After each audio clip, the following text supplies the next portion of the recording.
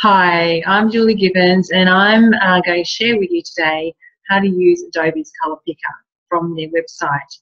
And of course, you can create a color palette for all sorts of reasons, including, of course, your branding for your own business. So let's get stuck in. All right, I'm just going to share the screen, and I'll give you a bit of a run through on how it all works.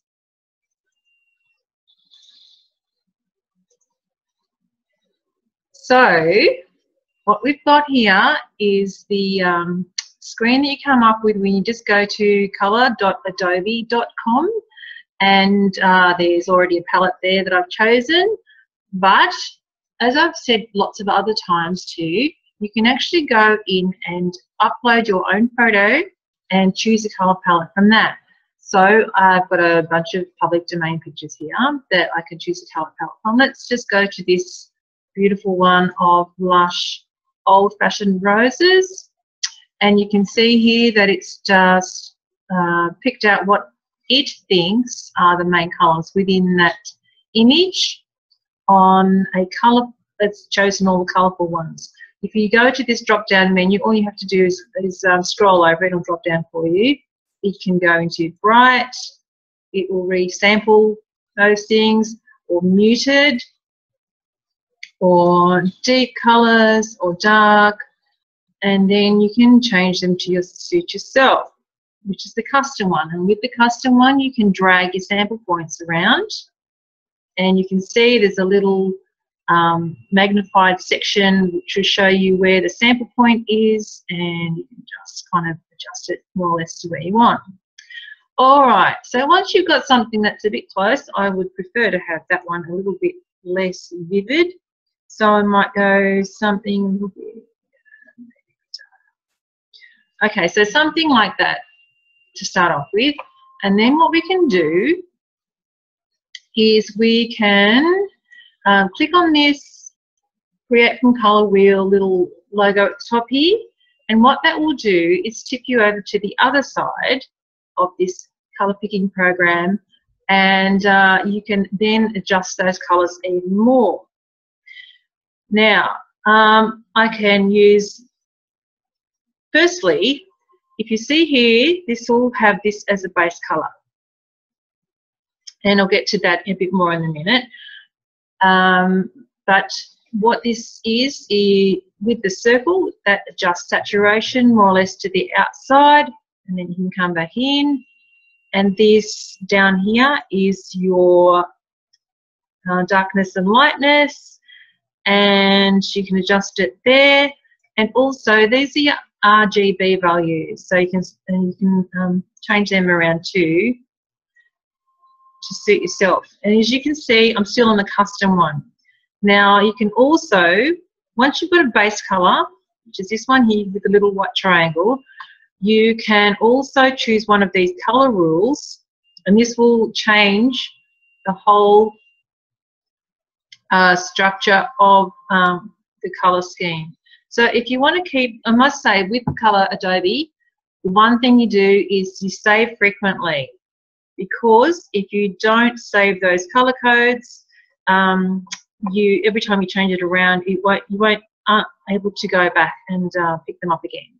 So you can also see they've got the RGB values down here, and also the hex code there. So if you find a color that you really, really love, you can keep that.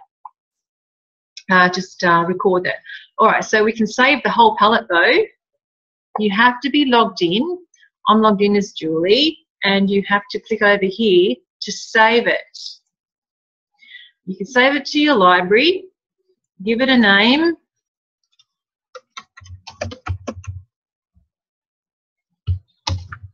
and then you can add some tags. You can publish it. You can just keep it as a private thing in your own library, or you can actually add some tags and put it out into the public section of Adobe Color, and other people can choose your palette and use it as well. So I'm just gonna save it for myself, and there we go.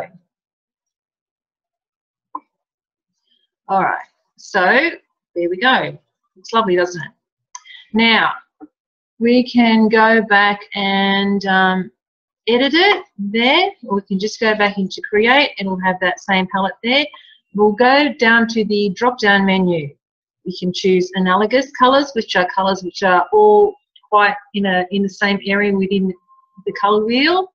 Monochromatic, which chooses different different lightness and darkness, different tones of the same color, as well as different saturations of the same color.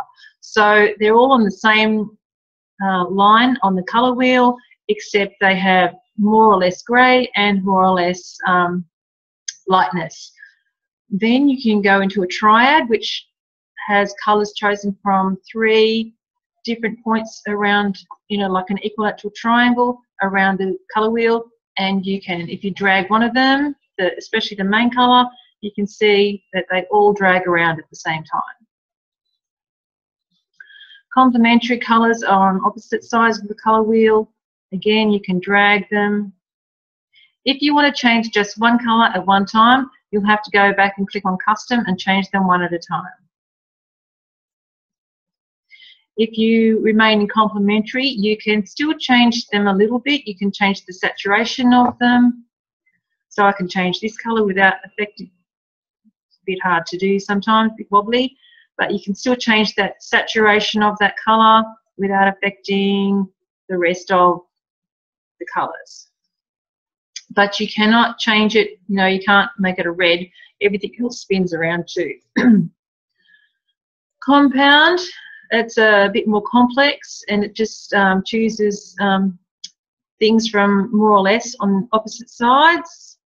And shades, again, whereas monochromatic chooses different saturations as well as different tones, this just concentrates on choosing different tones. So just lighter and darker of exactly the same saturation. See, they're all on top of each other. Excuse me. So that's a bit of a run through of that. And as I said, once you've got a color scheme that you like, you might make it a bit darker. And then we can save that.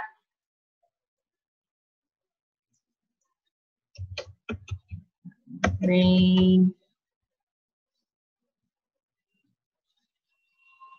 Unclick that one so we don't have to publish it to the general public. Just save it like that.